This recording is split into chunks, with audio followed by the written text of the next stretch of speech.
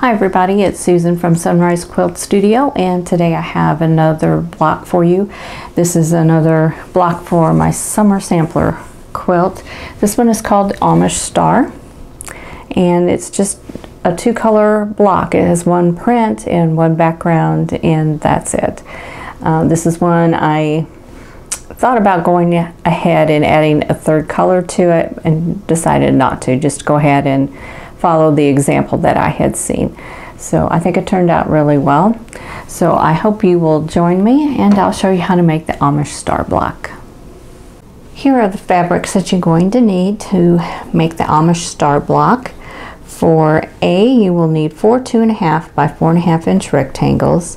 For B, you'll need 4 3-inch squares. For C is 8 2.5 inch squares. D is 1 4.5 inch square. E is 4 2.5 by 4.5 inch rectangles. F is 4 3-inch squares, and G is 8 2.5 inch squares.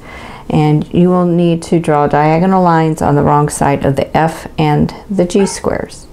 So let's go ahead and get started making the Amish Star block. Okay, the first step is to make half square triangles with the B and the F squares. So I've drawn my diagonal line on the wrong side of the F squares. So we're just going to place them right sides together and then sew a 1/4 inch away from both sides of the drawn line. So this is just the 2 at a time method. You can use triangle paper, you can use other methods for making half square triangles. There's a 4 at a time method that you could also do, and an 8 at a time method. But I don't have the fabric measurements for that, so we're just going to do 2 at a time here.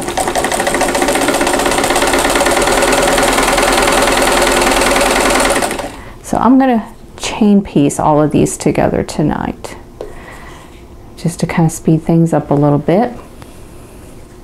So it's getting late. It is 7 o'clock in the evening, and this will take a while.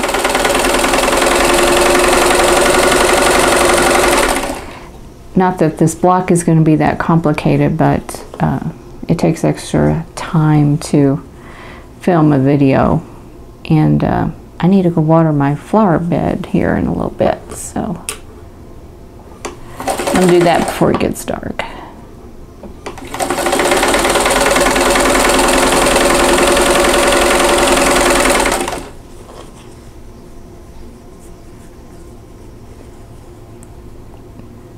And none of these prints here are directional, so I don't have to worry about that.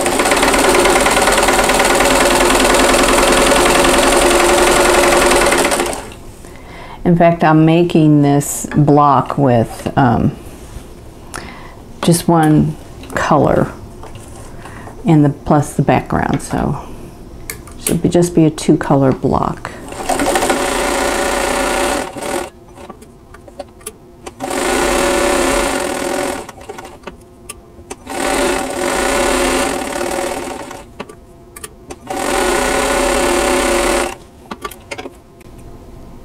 Okay, now I'm going to snip them apart and cut on the drawn line, and then I'm going to trim them and then press. And I'm going to use my Clearly Perfect slotted trimmer. I have trouble remembering the name of that tool, but we're just going to cut here on the drawn line, and then I'll have 8 half square triangles.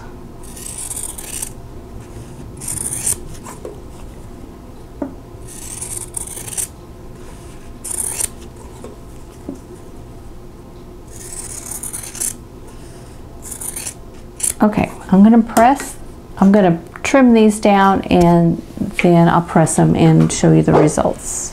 Okay, so now I have all of my half square triangles. I've trimmed them down, and I trimmed off all the little dog ears, so those are all ready to go. So next thing I want to do is to make a 4-patch unit, and I'll do that with adding C-squares to them. So I'm going to lay one of them out here for you so you can see that. Okay, so I'm going to sew a C-square to the half square triangle. They're all going to go like that. And then I will sew them together, and then what we'll have as a 4-patch unit is we'll have this. So the white triangles will be facing each other. So I'm going to go ahead and sew the C-squares onto the half square triangles, and what you can do is just stack them all together, like stack all of your half square triangles so that they're all facing the same direction. If I can manipulate those, and then stack all of my C-squares, and then they're going to be sewn together like that. So I'm just going to go ahead and sew all of these together and into the 2-patch units, and then I'll sew them together into a 4-patch unit. And I'm going to sew from the side that does not have the seam on it, so they'll just go through the sewing machine a little easier.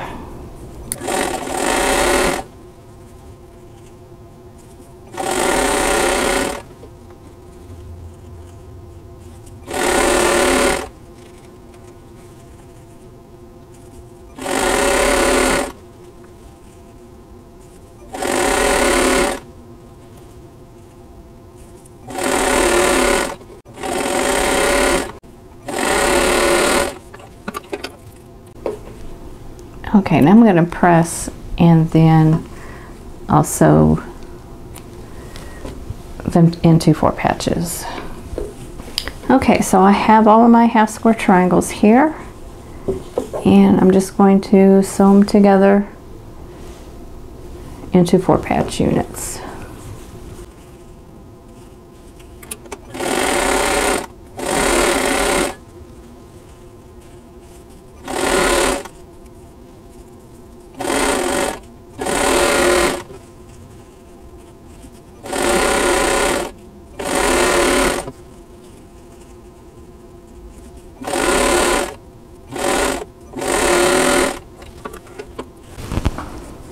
Okay, so here are the 4-patch units. So next thing I need to do is to make the flying geese units.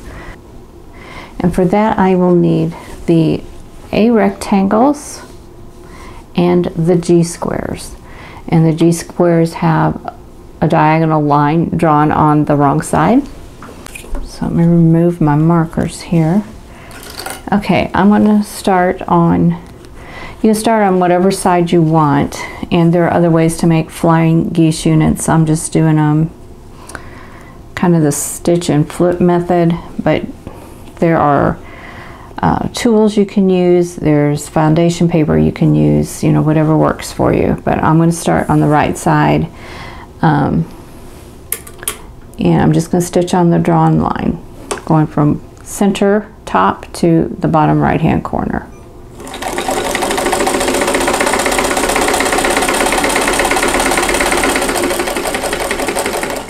And I will do that same side for each rectangle, and then I'll trim and press, and then I will do the left side.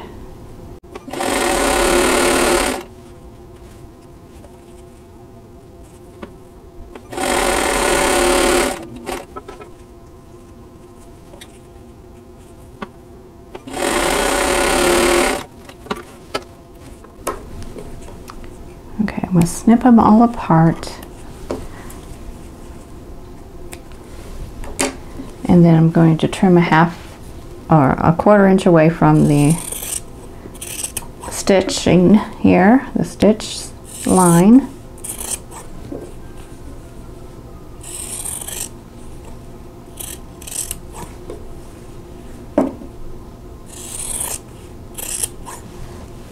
And then I'm going to press. So this is what they look like now, and I'm going to sew the other side. Set these over to the side. I'll I'll use these for leaders and enders.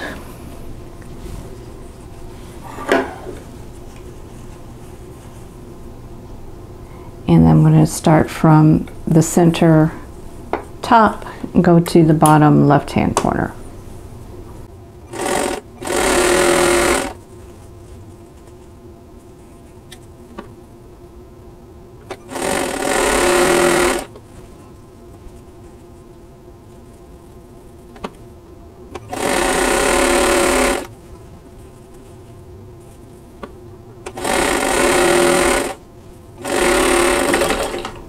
Okay, now I'm going to do the same thing. I'm going to trim, leaving a 1/4 inch seam allowance, and I'm going to press, and then the flying geese units will be done.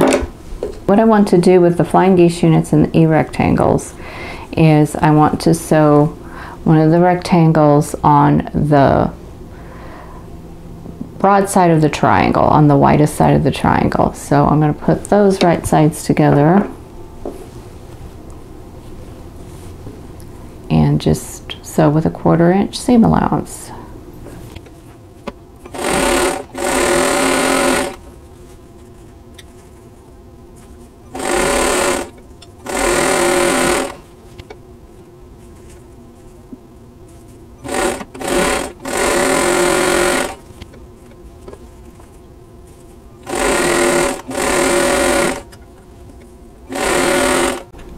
Okay, now I'm going to press, and then we'll put all of the units together into rows. Okay, so that's the unit. So now we're ready to lay the pieces out to form the block. Okay, so now I'm ready to lay everything out so that I could start sewing things into rows. So here's the center, this is the D square, and I'm going to start with the flying geese units, and they're going to go on each side, and they're going to face towards the center. So we'll just go ahead and lay them out.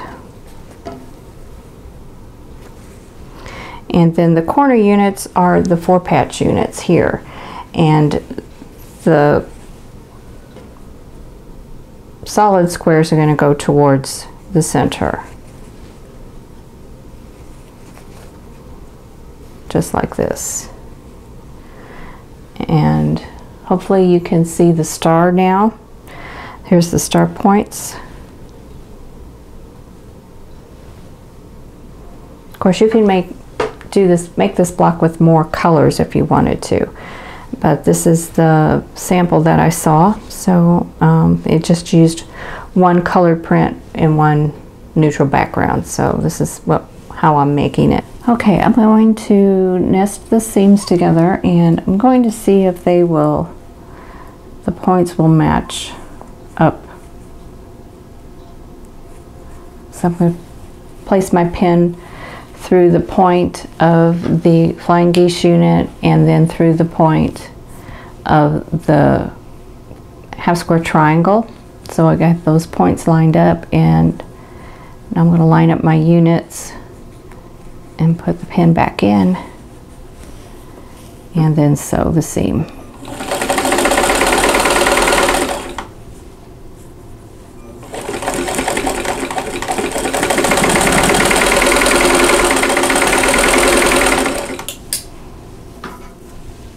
Okay, on this one, I don't have to match points, but I need to try and not blunt off the point, and it's on the underside here.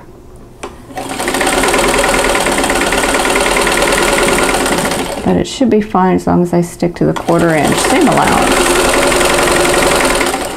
Okay, and then here's the last. And those seams are nesting, so let me find the points.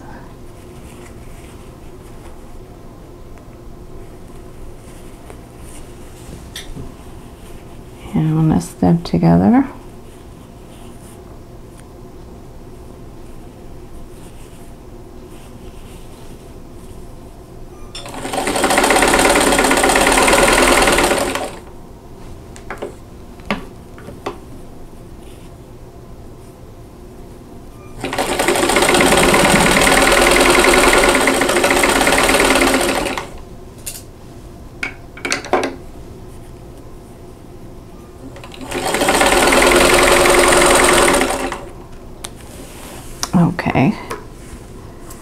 lay these back out. And then I'm going to add the last unit in the row.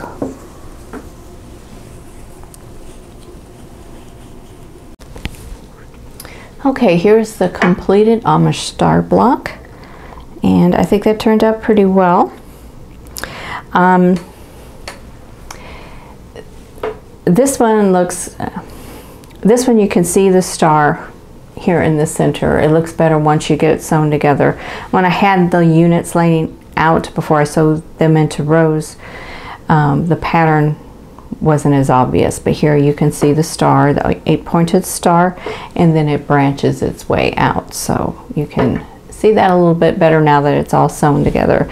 This is one I debated on whether or not to do this center star in a second print, but I chose to just follow the sample that I found, the example that I found, and I think it turned out okay. So this is the Amish Star block. Okay, so that is it for the Amish Star block. So it turned out really well. I'm happy with that. This is pretty simple. It's not too complicated. You have half square triangles and flying geese units, and that's it. There are a lot of points to match, and you have to watch the points like on your flying geese units so you don't blunt them off too much. But otherwise, you know, it's fairly easy. So if you're a beginner, I think this is one you should try. So I hope you enjoyed this video, and if you did, please click that like button. Don't forget to subscribe if you haven't already, and click that notification bell so you'll be notified when the next video comes up. And in the meantime, I hope you're all staying safe and healthy, and I'll see you in the next video. Thanks for watching. For more quilting ideas, click on the video links, and to keep up with my latest projects, click on the subscribe button. I hope to see you again soon.